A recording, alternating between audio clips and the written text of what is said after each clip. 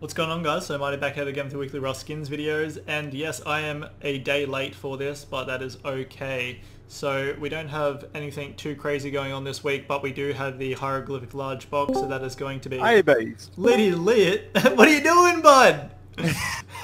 Boy. Well, I was just recording the video. I just joined and heard you talking in your video. I was like, why the fuck are you in Discord? Uh-huh. Oh Rip. god. Well, time to finish this recording. It's funny as. Okay guys, so as I was saying, I'm pretty sure you would have heard this part before I had to cut the rest of the video, but the hieroglyphic large box has been added. As you guys know, the hieroglyphics sheet metal door got added a couple of weeks ago, so that's probably going to increase the price of that a little bit. This is going for $2.35, so that is a good thing. It hasn't gone up in price or anything like that.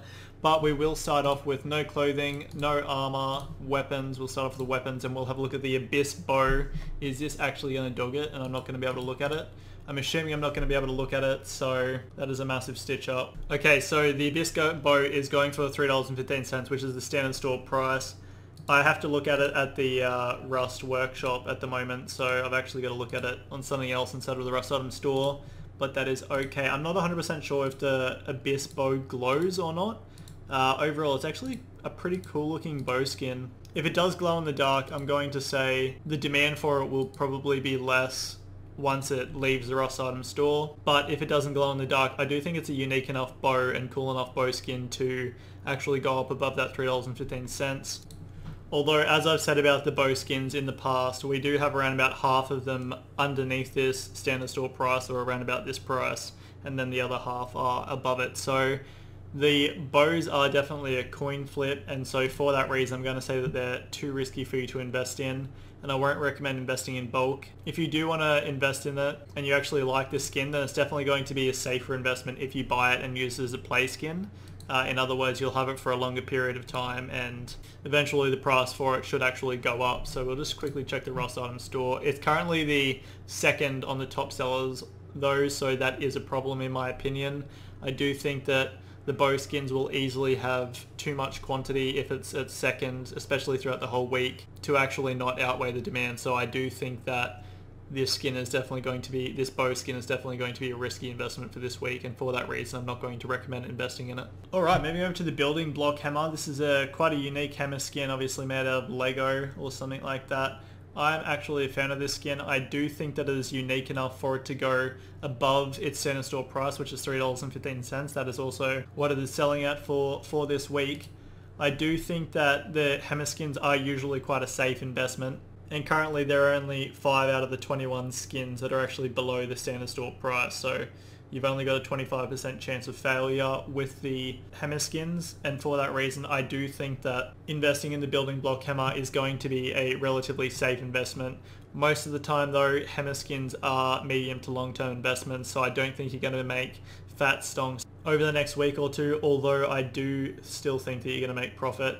In saying that, I do also think that if you can sell them on day one, then you can make some easy profits there as well. So if you're one of the people that like to try and sell your skins immediately day one, then I also recommend trying to do that as well.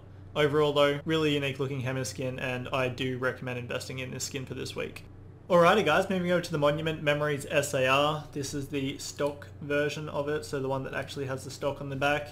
According to the accepted items in the workshop, I am not a massive fan of these skins, the Monument Memory skins, as a set, as a whole, but because this SAR has actually been released, I would probably say that the AK's most likely gone up in value because of that, and if you do have one, then there is a chance that it has spiked. I haven't actually checked myself. Then there's probably a high chance that the AK has actually gone up in price over the past day. So overall for the Monument Memories AR, I mean it's the same theme as the other stuff, so it looks cool to some people. I'm personally not a massive fan of it. I do like the recycler on the back. There's no ADS picture in the workshop pictures. Overall, SARs are usually safe investments. There is only 1 out of the 6 pages that are actually below this $3.15. And so overall it should be a relatively safe investment. I'll just quickly check where it's at. It is currently the 3rd most bought item though. So just watch it throughout the week, because if it does get oversaturated, then I don't see the price of the actual SAR skin going up. So just keep that in mind. Overall for this week, if it does stay in the top 3 all week, I'm not going to recommend investing in it. If it does go down, then I will recommend investing in it because SARs are usually pretty safe investments. Alrighty guys, moving over to the Sweet Poison AR. So this is obviously a part of the new set with the poison armor. I actually was not expecting I've already seen the skin, but I wasn't expecting the skins set to actually go this route where it's got like the cartoony kind of vibes on the AK. I was not expecting that. I was thinking it was going to be a lot more military styled, but obviously I was wrong there. Overall, it's actually a really cool looking AK skin. I personally really think that the art style on it is quite unique and pretty cool. Although most people do already have a favorite AK, so it is a little bit more risky to invest in AKs, but because this is a new set and we've just got the armor pieces in, then I would say I will recommend investing in the Sweet Poison AK just because I do see potential of more poison gear getting added, and if more poison gear gets added, then the Sweet Poison AK will go up in value. So it is currently just the standard store price of $3.15, and for that reason I do think overall it should be a safe investment for this week. And even if none of the other poison stuff actually does get accepted or get made or whatever, then I do still see this poison AK going up in price over time. Alright guys, moving over to the hieroglyphic large box. This is standard store price $2.35, and overall I think it's actually a really cool looking design. Obviously it's got that Egyptian theme, the same as the hieroglyphic sheet metal door that got added the other day. So if this set does actually continue, then the prices of the hieroglyphic large box and the hieroglyphic sheet metal door will go up in price. So I'm going to say that the hieroglyphic large box is going to be a safe investment. I'm not 100% sure if the set is actually going to be continued, but even if it's not, it is a unique enough looking box skin for it to go up in value either way, especially over time, which if you are to invest in it, I'm going to say that it's going to be a medium to long-term investment anyway. Alrighty, moving over to the monitored door. So I'm assuming this got accepted because of the Rust Plus app that just came out. I'm personally not in love with this door skin. I think it's well made and has a decent amount of detail, but the overall colors and stuff like that I'm not a massive fan of. I'm probably still going to pick one up just because I do think that this kind of style suits Rust pretty well, but overall there isn't anything too crazy about this monitor door skin. It is going for $2.35, which is the standard store price, so that's a good thing, but overall I'm not a massive fan of the monitor door skin if I'm to be completely honest, but I do still recommend investing in it just because it's $2.35, which is the standard store price, and there's only a couple of skins actually below that value. So $2.35 Australian is $1.64 USD, and at the moment I'm looking at the Steam Community Market in USD because I'm doing it on the Microsoft Edge Explorer, whatever this is called, and it's only showing 4 skins out of 108 that are actually below this new standard store price of $2.35. So overall, sheet metal door skins are usually always safe investments, even though they are medium to long-term investments. At the moment, this monitor door is the second last item on the Rust Item Store's top sellers, the hieroglyphic large box being the last.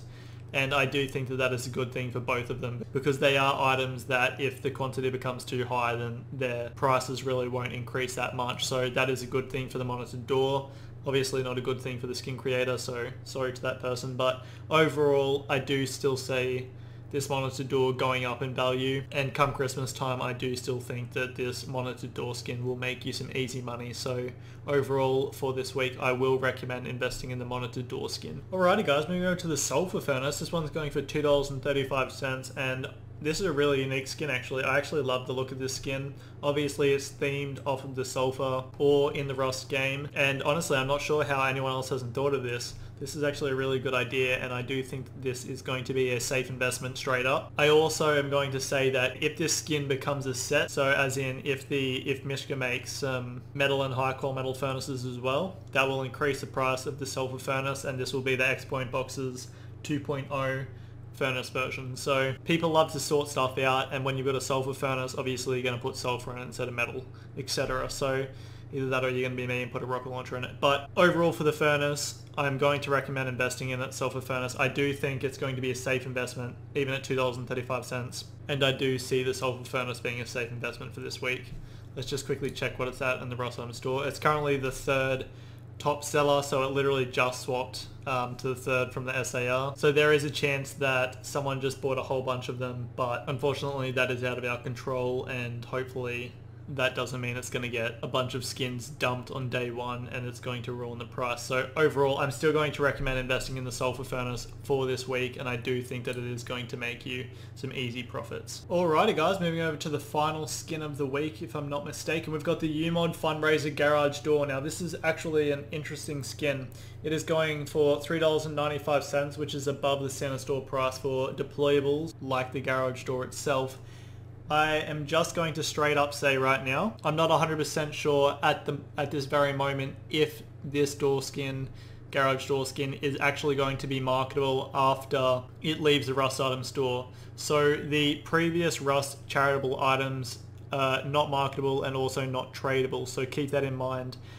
It doesn't actually have any clear writing on whether this is going to be marketable or not after its release. And so I will leave that down in a pinned comment below, letting you guys know what I think of it as an investment when I actually find out. So I've messaged that German guy, and just because of the time zone differences, obviously he would be asleep right now, so I haven't gotten a response just yet, and I only just messaged him. So I will let you guys know what I think of it. If it is marketable, I'll let you know what I think of it in this video anyway, assuming it is marketable, but don't buy it just yet, just in case it's not marketable. The first thing I'm going to say is, if you're going to invest in it, if it is marketable, I don't think that it's going to be a short-term investment. It's already above the standard store price. It's $3.95, which is $2.75 USD, and the cheapest garage door is $1.49 USD, so it's actually quite a bit cheaper. Overall, in my opinion, the UMod Fundraiser Garage Door is going to be a risky investment, and that is just because its price is above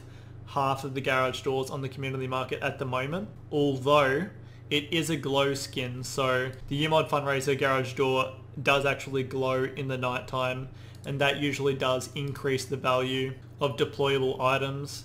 For example, the House of Horror Garage Door and the Reactor Room 3 of 10 Garage Door are both quite expensive garage door skins, some of the most expensive in fact, and they are both glow skins as well. So I do 100% see this UMod Fundraiser Garage Door skin going up in value as a long-term investment. It's $3.95, just keep that in mind. But don't buy it until you check the pinned comments below. If I haven't put a comment below, then it means I haven't yet got a response. But there is a chance that this garage door skin mightn't be marketable after it's left the Rust item store. So keep that in mind before you actually buy it, just because you might not actually be able to sell it. So at the moment in the video, I'm not going to recommend investing in it just because I'm unsure on whether you can actually sell it or not. But when I get confirmation on if you can sell the garage door skin or not, I'll put a pinned comment down below and I'll let you guys know that you can sell it or you can't sell it. So if you can sell it, I will recommend investing in it. If you're going to try and invest in